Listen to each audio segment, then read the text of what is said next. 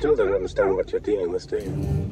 A survivor, unclouded by conscience, remorse, or delusions of morality. Perfect organism.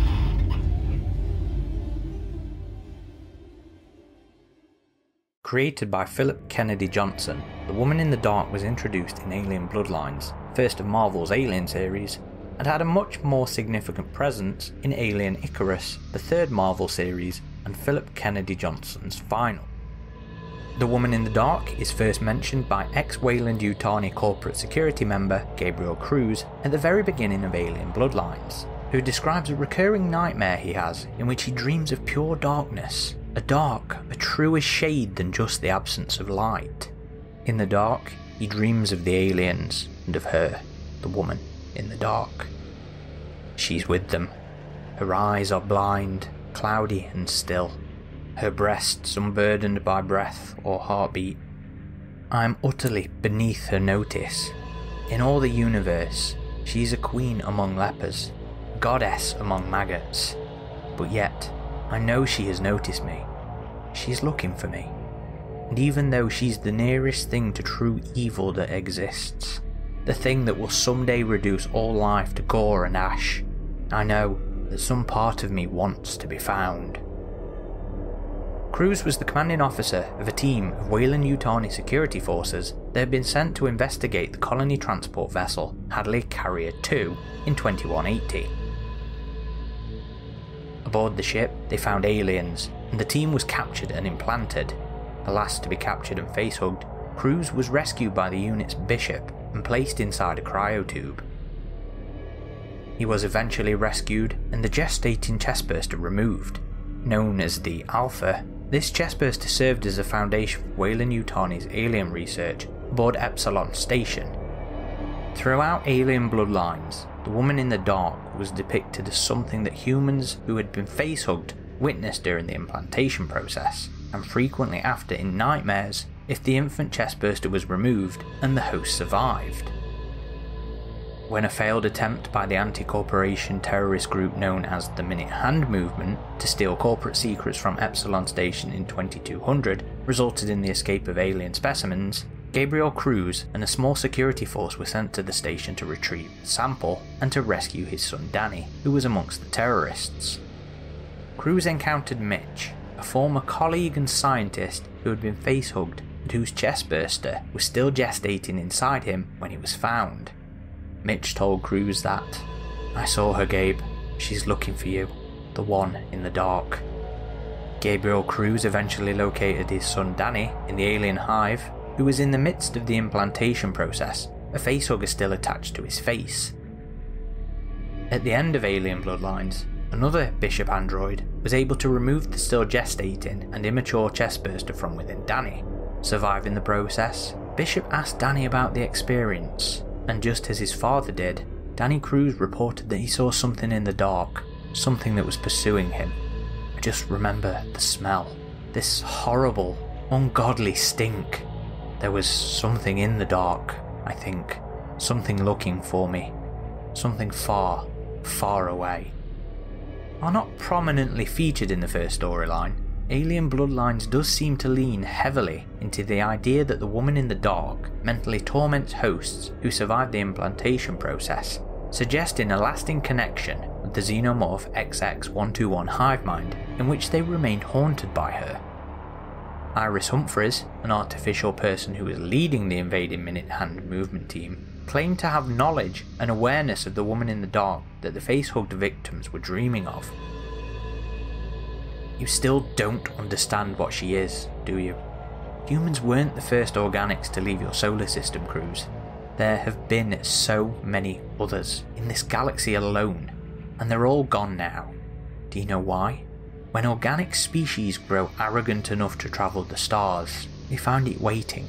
Prometheus's cleansing fire, the fire that keeps the universe clean of parasites like you.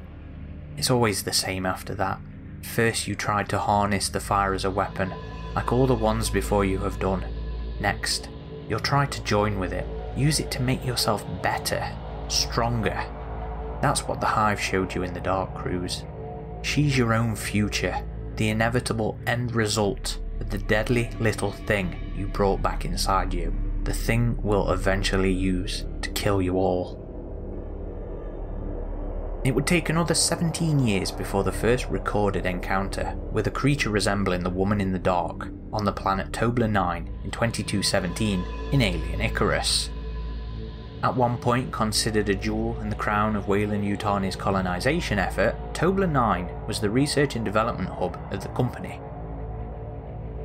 An alien outbreak in 2205 caused the planet to be abandoned and was subsequently left an irradiated wasteland, presumably due to bombing by Weyland-Yutani.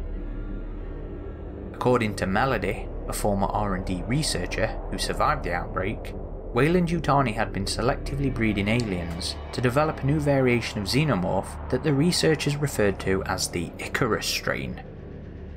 The company was exploring more human applications, ways we could use them to make us better. We started breeding the aliens like you might breed dogs, carefully selecting hosts based on prerequisite strengths and immunities. It worked. Overmorphs from the Icarus strain gave us material we could use to develop new drugs and gene therapies, not just for soldiers, but for all humanity.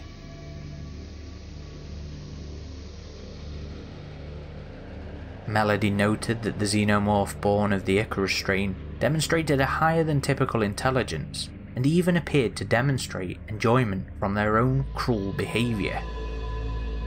There's too much of us in them. If they were beasts before, they're proper monsters now. They seem a shade cleverer now, more patient, cruel, even sadistic in a way other beasts aren't capable of. When they take one of us, sometimes they leave parts for us to find. A shoe, child's toy, snarl of hair. It feels like they're trying to lure in the rest of us, maybe even having a laugh. Simple beasts don't do such a thing, do they? They kill to eat, or protect their young, the right to mate maybe, never for a laugh. The Weyland-Yutani scientists had been able to successfully develop a sophisticated biologic agent using the Icarus strain of the aliens, a biologic agent that acted as an incredible broad-spectrum miracle drug. One of Weyland-Yutani's off-the-books records was some catch-all biologic for their defense agents.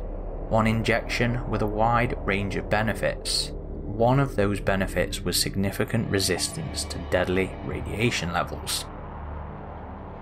A team of combat synthetics known as Steel Team was deployed to Tobler 9 to retrieve this biologic agent, following the catastrophic failure of an experimental nuclear reactor on the agricultural world of Demeter 2, a world with the agricultural infrastructure to feed 25 United Systems colonies. The radiation fallout threatened to kill millions of colonists on Demeter 2. Without the capability to evacuate a population of this size, the United Systems government and military decided to attempt to retrieve this biologic agent to inoculate the radiation-afflicted colonists instead. When Steel Team arrived at the Weyland-Yutani laboratory, they found no sign of the biologic agent or the alien egg that had been instrumental in its development. Instead, they found a menagerie of terrestrial insects that had been mutated unbeknownst to the combat synthetics. Alien Icarus itself offers no definitive explanation, but given that Steel Team also discovered urns of accelerant in the same lab, it's a safe assumption that these insects had been mutated by exposure to the black goo.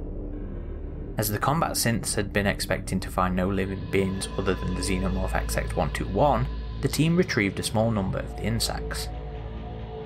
The assumption that there would be no human survivors on Tobler 9 was also corrected shortly after, when Steel Team was rescued from attacking aliens by several ragged-looking humans who took the synthetics back to their refuge. Here, they found many survivors of the alien infestation, many humans who should have been dead due to radiation poisoning. Despite the initial insistence that none of the survivors had taken the biologic agent that Steel Team had come to Tobler 9 to retrieve, it was later discovered that all the surviving humans received regular inoculations of the biologic that kept them healthy and alive. One such survivor was named Lee. Elijah, one of the members of Steel Team, discovered Lee going through their belongings, which included the accelerant mutated insects the synthetic team had discovered at Weyland-Yutani's lab. Unnoticed by Lee, one of the containers had broken and a mutated insect had escaped into her clothing. However, Elijah did notice, but neglected to tell the human survivor due to his general disdain and distrust of mankind. 2 days later, following the survivor's betrayal of Steel Team, which saw Melody trap the synthetics in an alien hive within High Point Rail Station, the location of one of the worst bloodbaths of the outbreak, the humans had retreated to Steel Team's dropship. Over the day, Lee had been getting progressively ill. She began to vomit a black substance and her skin started to deform. Aboard the dropship, Lee lost her last traces of humanity and attacked the other human survivors. By this point, she had developed her own telescoping tongue, attacking Melody with it and removing the woman's jaw in the attack. The dropship crashed during her attack, and Lee was the only being that emerged from the flaming wreckage. With her mutation still progressing, Lee came face to face with a number of aliens who didn't attack her. Instead, Lee led the aliens to the bunker where the last of the surviving humans on Tobler 9 were hiding. Lee and the aliens devastated the survivors. Steel Team arrived at the human refuge in time to save only a single hiding child. They fought and killed numerous aliens, as well as fending off the viciously attacking Lee. One of the dying humans armed and detonated a nuclear failsafe, wiping out their shelter and the attacking xenomorphs. However, the remaining members of Steel Team, their human survivor, and Lee were able to escape in time. Following the nuclear detonation and the survivors' lack of radiation illness, Steel Team deduced that the survivors had been inoculating themselves with the biologic agent, and it had been effectively protecting them from the radiation poisoning all this time. After the mutating Lee watched the surviving members of Steel Team retreat, she returned to the alien hive in High Point Rail Station, where she opened the doors that the human scavengers had closed earlier to trap Steel Team, freeing the xenomorphs to attack the remaining synthetics. As the last two members of Steel Team and the final surviving human headed to the incoming dropship for evacuation, the dropship crew mistook Lee to be the lone survivor of the mission and approached her. Steel Team arrived just in time to watch Lee slaughter the last of the crew. Lee's attention turned to the survivors, but was held off by Elijah's pulse rifle fire. As her mutation continued, causing Lee pain and distracting her, the survivors were able to escape into the dropship and leave the planet's surface, leaving the still mutating Lee on Tobler 9. As Steel Team considered what to do with the surviving human, the biologic agent coursing through his veins, on the surface of Tobler 9, Lee found refuge with the now queenless hive under High Point Rail Station. Alien Icarus ends with a full-page panel of Lee, surrounded by aliens, and now much further along in her mutation, with a much closer resemblance to the woman in the dark as seen in Gabriel Cruz's visions. This is the last we've seen of the woman in the dark, or Lee. Though Alien Icarus offers no definitive reason, or even a theory, it would be a reasonable conclusion to suppose that due to the xenomorph-derived biologic agent within Lee's system, the accelerant reacted differently to the other mutations we've seen so far. Lee's mutation time was also much slower when compared to the mutations we saw during the Prometheus expedition and when the Covenant crew landed on Paradise. Lee's mutation took over 2 days from the initial time of infection, which is assuming the insect bit her relatively quickly, of course. Perhaps it's possible that the alien hive mind is capable of seeing into the future? Was Cruz being shown Lee before her mutation even occurred? Or perhaps what Cruz was seeing was a similarly mutated creature resulting from other extraterrestrial races' own experimentation with the xenomorph XX121 and the accelerant.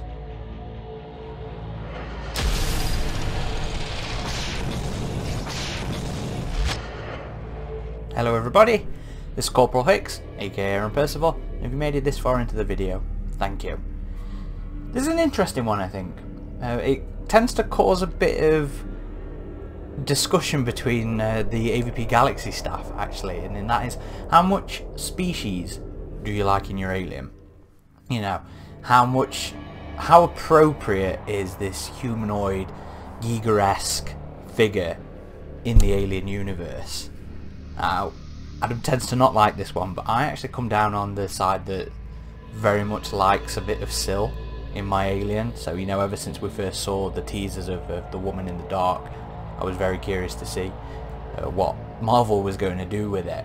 And in general, I like the concept. You know, in my mind, Syl is an engineer weapon that the engineers or space jockeys or whatever broadcast into space to let other species sort of destroy themselves.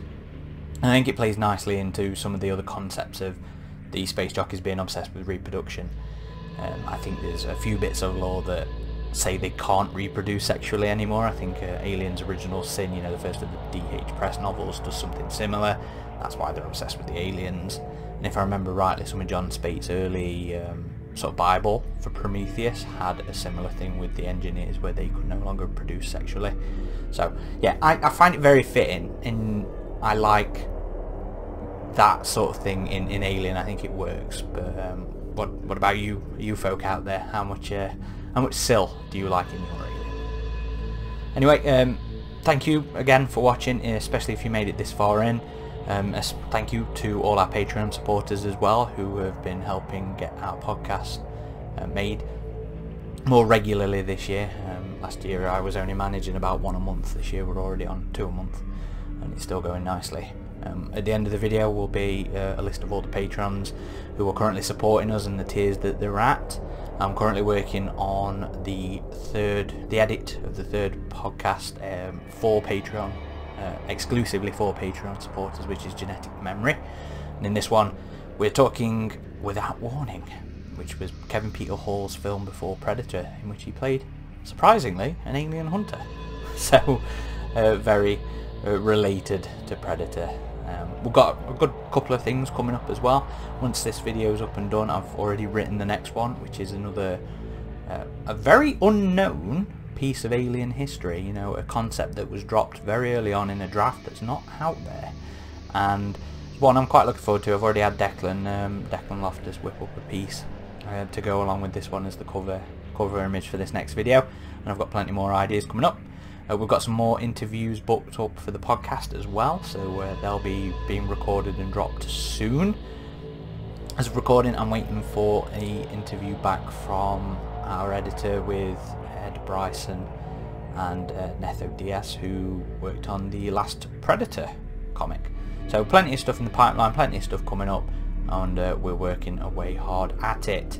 As always, you can find the hub of our activity on avpgalaxy.net. We're on all the major socials: Twitter, Facebook, Instagram, Threads, obviously YouTube since you're here. And if you enjoy what we're doing on YouTube, if you've enjoyed this video or any of our other ones, you know, please do share them around in your nerd circles.